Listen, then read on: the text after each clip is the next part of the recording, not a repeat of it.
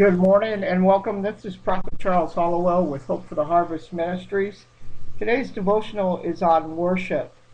Joel 2:1 says, "Blow ye the trumpet in Zion, and sound an alarm in my holy mountain.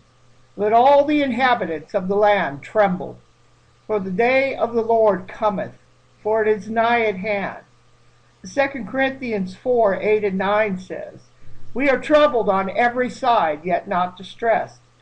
We are perplexed, but not in despair. Persecuted, but not forsaken. Cast down, but not destroyed." Revelations 14:7 says, saying with a loud voice, "Fear God and give glory to him, for the hour of judgment is come. And worship him that made heaven and earth and the sea and the fountains of water." For the Spirit of the Lord would say, "There is a new sound I am waiting to hear, a sound that is without spot and blemish, a sound that is united and direct, a sound of triumphant joy, a sound that beckons the bride to come to my Son." The world seeks to silence the worship and praises of my people. The world worships idols made in the image of men through false religion. It seeks to promote the beast, who seeks out the weak and the vulnerable. Fear is his tactics. His weapons are terrorism, the economy, tolerance, compromise, and a form of godliness that would mask over my word, says the Lord.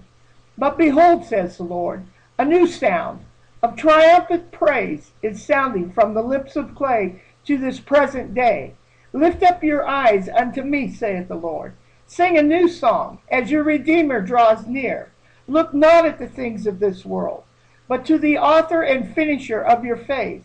Sing a new song of hope and deliverance that will shake off the sackcloth of mourning and put on your garment of praise and warfare.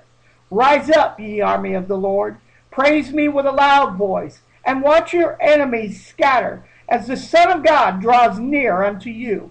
Behold the hour. Hear the sounds of the trumpet of heavenly hosts, making ready the day of the Lord.